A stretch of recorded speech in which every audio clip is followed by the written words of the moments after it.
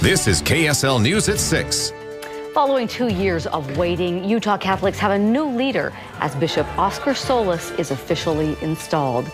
The installation took place during a mass at Salt Lake's Cathedral of the Madeleine this afternoon.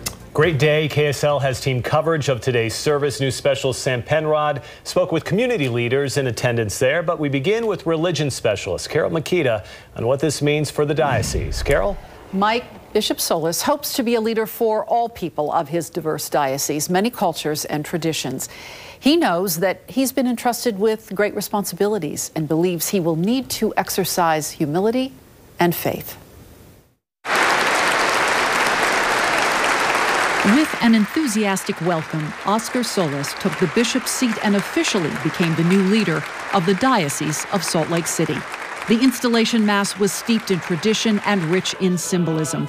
But this first Filipino-American bishop greeted his people in several languages and spoke of religious freedom and immigrants. As the scripture tells us, through hospitality to strangers, some have unknowingly entertained angels. In our one-on-one interview, he expressed to me that wonder that so many of us feel when we first experience the beautiful Wasatch Mountains. And so the snow cap, the white, snow white, and I said, God is awesome. What a beautiful sight. Take a picture of me under the snow.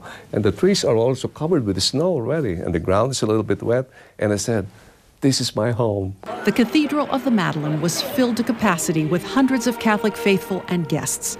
After a wait of nearly 2 years, this was very much a celebration. It's great to have a very strong leader who just seems to be so personable and so into the people and so forth. So we're really looking forward to meeting him. It's like a really big opportunity for us to be here. So, yeah. Members of the Catholic Vietnamese congregation came in traditional dress to greet the new bishop. It's really special for a new bishop coming. We're so excited to see him and welcome him. He likewise is anxious to meet them.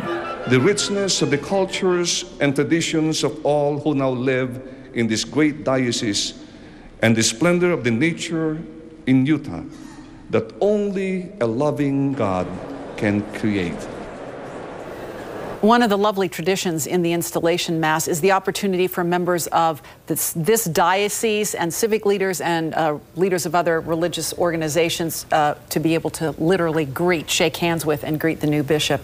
And he looks forward, he says, to being able to greet them in their own places of worship someday. Our whole community looks forward to getting to know him better. I was impressed yesterday. He was saying, asking for the graces of God to help him be more humble, and he just seems like a very humble man. He really is. I think he was quite surprised by this appointment from Pope Francis, and it has taken a great deal of personal strength and a lot of prayer, he said, for him to be able to do what he did today, but I think there's excitement there too. Wonderful day. Thank you, Carole.